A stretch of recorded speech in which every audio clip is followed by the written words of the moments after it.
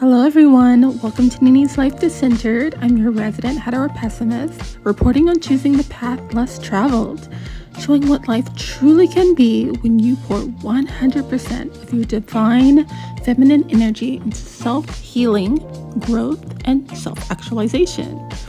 I challenge you all to choose better. Choose yourself.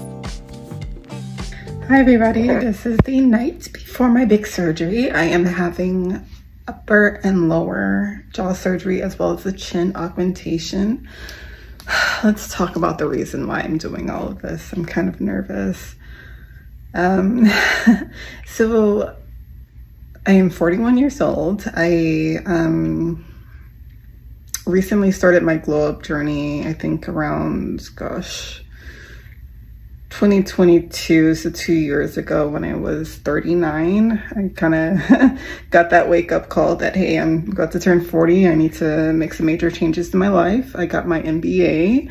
I started making a lot of changes to the way I ate, my activity level. I got on Zepbound and then Ozempic and lost a ton of weight and started tuning into a lot of influencers who did content on glow up journey stuff and bought a lot of their products. And what I realize is that a lot of the work is just more mental than anything else.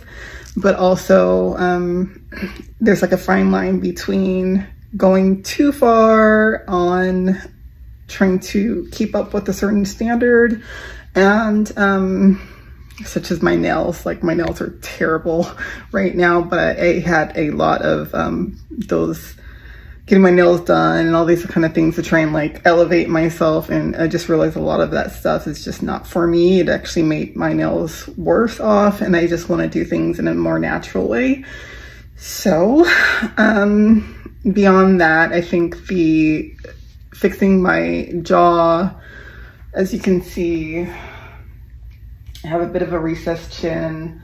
My jawline is weak, and that comes from not getting braces at an early age to correct that. I noticed early on when I was about 12 that my jaw wasn't developing properly, and it didn't get fixed until I started in college. As when I got my first job with my own insurance is when I was able to do it on my own because my mother couldn't afford it. She was raising 3 girls and 2 girls from 2 of her nieces. So she really couldn't afford it. And so it is what it is. If you can, please make sure your kids get the right dental care early on. It causes a lot of issues as an adult, such as jaw development, sleep apnea, TMJ, headaches.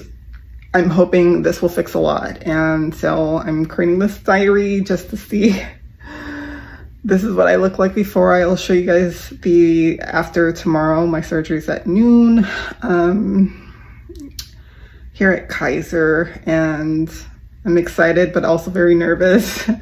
And I'll talk more about why later, just based off of just like my interaction with my surgeon, and it just didn't give me the biggest vote of confidence. So, he really asked me if I wanted my upper jaw done too. This little and you are video the one diary. that should know. I was big into, I've always been into journaling and diarying, but I've never wanted to like put myself out there visually until now. I think it's important for me to set the record straight on a lot of What's the diplomatic way to say content out there on misinformation? blowing up and things to buy and things like that. I understand people trying to get their bag out there, but honestly,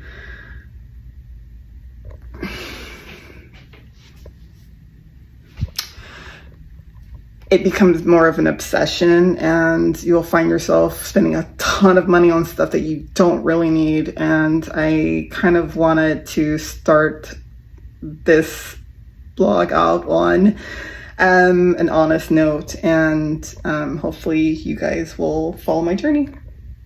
Thanks. Like, share, and subscribe, I guess.